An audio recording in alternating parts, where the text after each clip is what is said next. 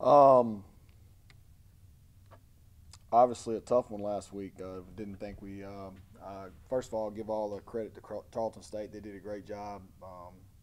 They outplayed us. Was not pleased with how we played. I think Tarleton had a lot to do with that, but we didn't play like we feel like we can, and that was tough. Friday, Saturday, Sunday around here. But I thought we bounced back and we had good meetings on Friday. We gave our players off this weekend. They needed it. Long bus trip back took a lot out of us, but we had a good practice yesterday, and I like our attitudes going into this one. It's going to be a very tough game, but first time since we've lost an opener since I've been here, and that was tough. But you learn from everything, and we got to learn, and that was the message on Friday is learn from our mistakes. That ball game was a close ball game for a long time in the first half, and right before half they kind of blew it open, and we came out in the second half, moved the ball a little bit, but couldn't get anything going as far as points, and couldn't sustain drives, and we were 1 of 15 on third downs, which is not good at all. Any level of football, we threw 2 interceptions for touchdowns. We had a lot of things break down on those 2 plays. We didn't tackle well in the third quarter at all. They ran the ball at us and imposed their will on us a little bit. And we were in a lot of things we can learn from on the tape. We kept fighting. I was proud of that. But no rest for us. We got to get ready to go against a really good football team. Maybe the best football team we've played since I've been here. On paper, on tape, they look really good, extremely well coached. A lot of size, a lot of speed. They're the number 8 ranked team in the country for a reason. They're really good, and it's going to be a heck of a challenge on Saturday night. We need everybody out. We need as much home field advantage as we can get, and we're going to have to play really, really well. Offensively, when you talk about move the ball times but couldn't really finish, is there anything that you can maybe attribute that to as a whole? I think it's I don't know. I think sometimes this game is still mental, very very much a mental game, just like most sports are. And it was 6-0, and we got the ball down there, first and goal at the 4, and we get 2 penalties in the next 4 plays, and go for it on 4th and 2, which I thought that was a good call, because if we don't get it, our defense has got them backed up. We got a good defense. Feel good about them. Feel good about the way they were playing at that time. And we score, get another penalty. So I think it kind of maybe messes with you a little bit mentally. If you punch that one in, do you keep going back? You kind of get a feel for the end zone. And but to our kids' credit, we kept fighting the whole game. We finally got one in the end zone late. So that was good. But we know we got to definitely finish drives, and that's going to be a big key this week. When you talk about the penalties, do you think maybe it was first game jitters, wrinkling out some things, or is it, are those things you can improve? Oh, there's no doubt. I mean, those are self-inflicted wounds. I mean, we can improve all those things. We can improve how we blocked, how we tackled, penalties, substitution errors. We had 12 men on the field one time because we got a guy that's hurt, and he's trying to get off, and they're tempoing us up, and we're young, and just a freak deal.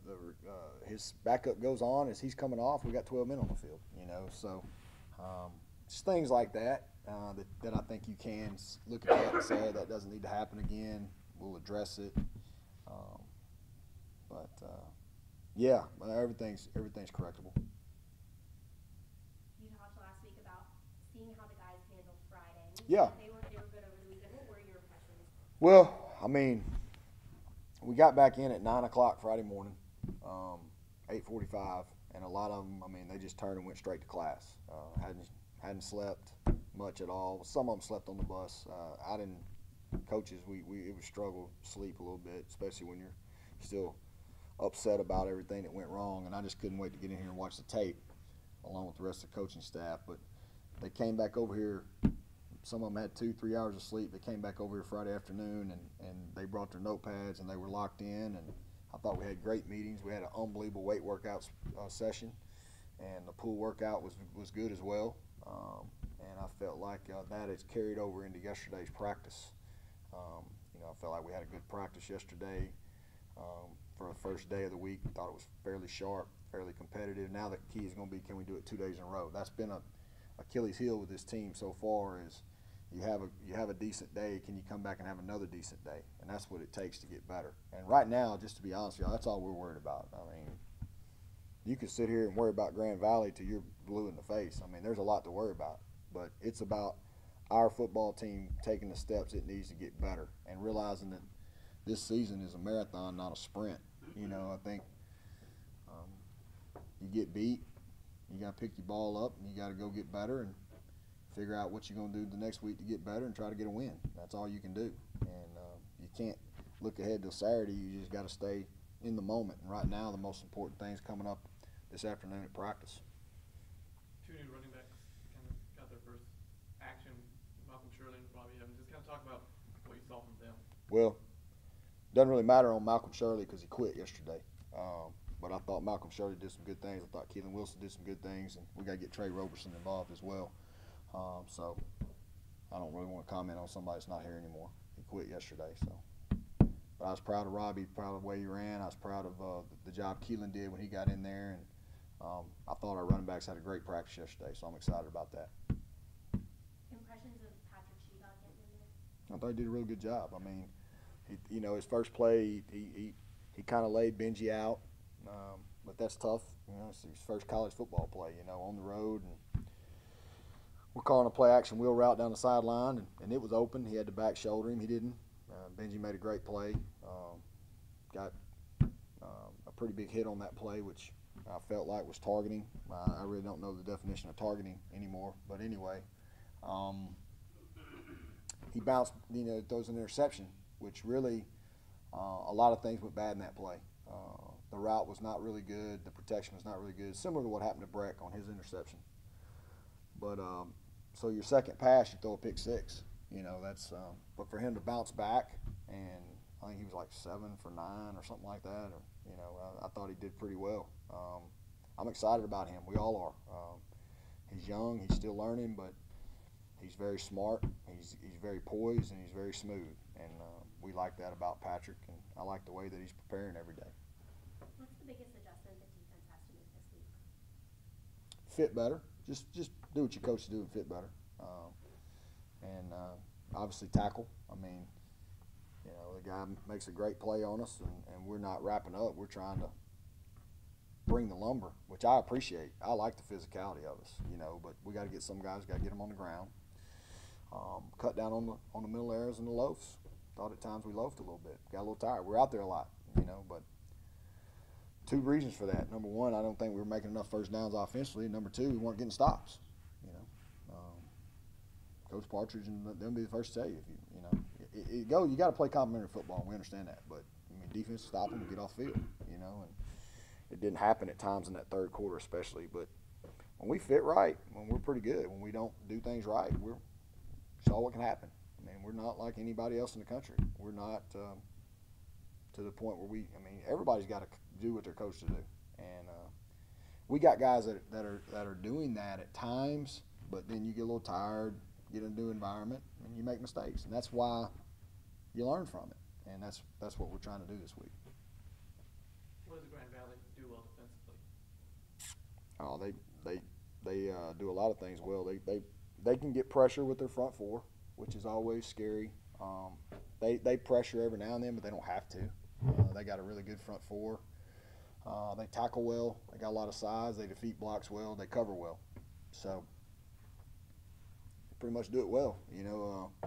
Thought they did a great job the other night. I think they only played 57 snaps of defense, so they kept them fresh.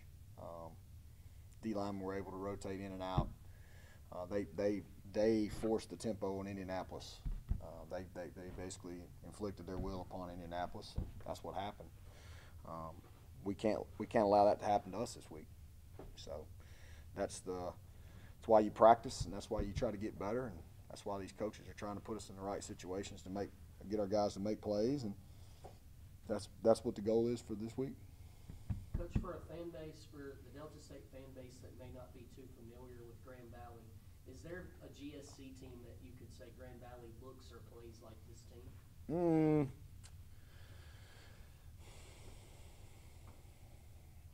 You know, a lot of people play good defense in this league.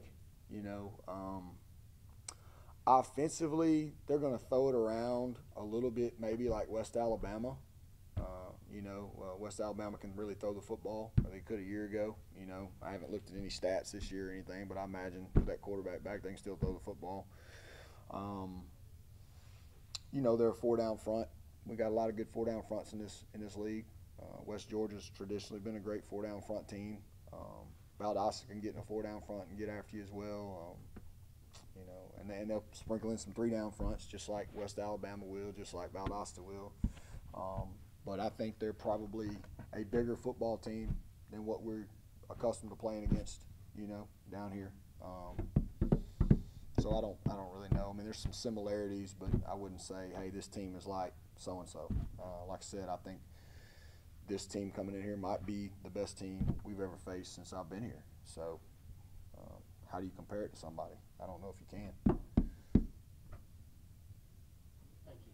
Thank y'all.